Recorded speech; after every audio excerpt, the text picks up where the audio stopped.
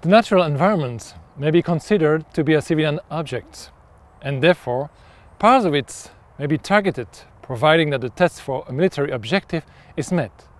For example, if the enemy conceals its armed forces in a forest, in that case the legality of the attack will have to be assessed in light of the proportionality test, putting in the balance the expected damage caused to the environment and the military advantage anticipated from the attack.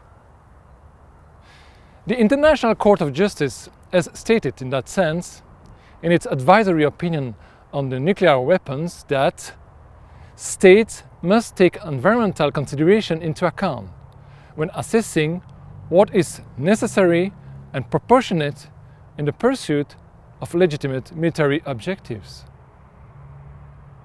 However, no military advantage, as important as it might be, could ever justify widespread, long-term and severe damage to the natural environment.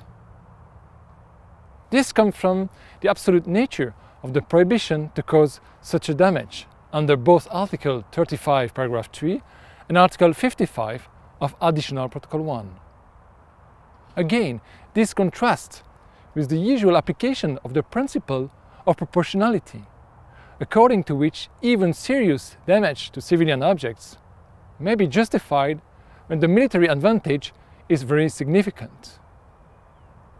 In addition, it does not matter whether or not the damage to the environment was incidental, provided that the effects were intended or at least expected when using specific means or methods of warfare.